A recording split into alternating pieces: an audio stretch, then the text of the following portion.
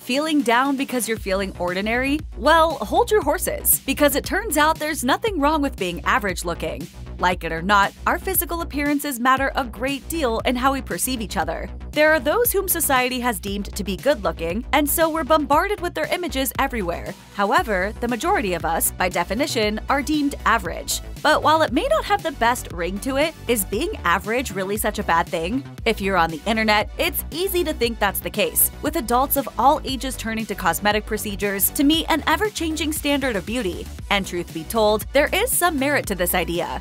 People who are deemed as attractive tend to be treated better by strangers and have an easier time landing jobs. This is what is sometimes known as pretty privilege.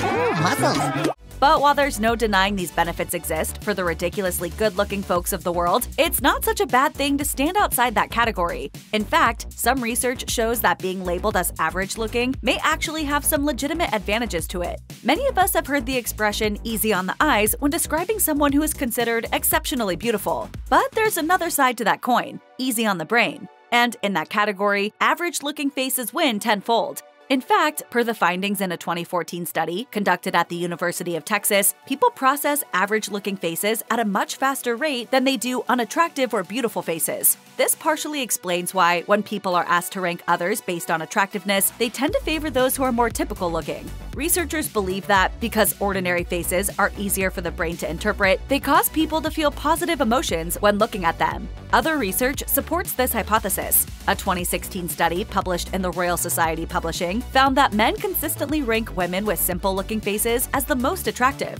Some experts have suggested these preferences may be consistent across gender. And indeed it is. In 2018, Oxford University's Internet Institute teamed up with eHarmony to analyze dating app messaging practices. The research found that heterosexual women were more likely to message an average-looking man than one who might consider themselves a 10 on a scale of looks. It's possible there's an evolutionary explanation for all of this too. According to a 2011 study published in Philosophical Transactions B, those with average physical looks tend to have more diverse genes, something that has long been viewed as essential to breeding strong, healthy offspring. What all that boils down to is that, when it comes to choosing a mate, average looks make someone something of a hot commodity. According to a 2014 study published in Psychological Science, when we first meet someone, we subconsciously evaluate their face for signs of trustworthiness. And although the movies we watch present us with heroes who look like supermodels, research shows that, in real life, we're more likely to trust someone with a more normal face. That is America's ass. Why is this? Well, psychologists hypothesize that it has to do with something called the mere exposure effect. As psychologist Anthony Little tells Vice, "We do like what is familiar. For example, the more times you hear a piece of music, the more positive you feel towards it. The same is true of abstract art. More familiarity means increased liking."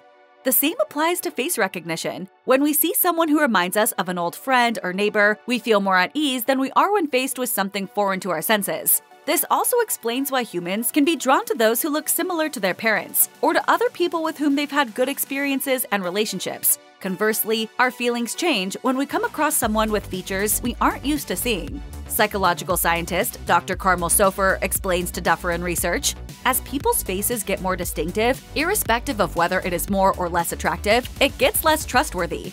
So, next time a bit of AI software deems your looks as average, try not to view it as an insult. If you're typical, it means your presence probably puts people at ease. And that's something worth celebrating.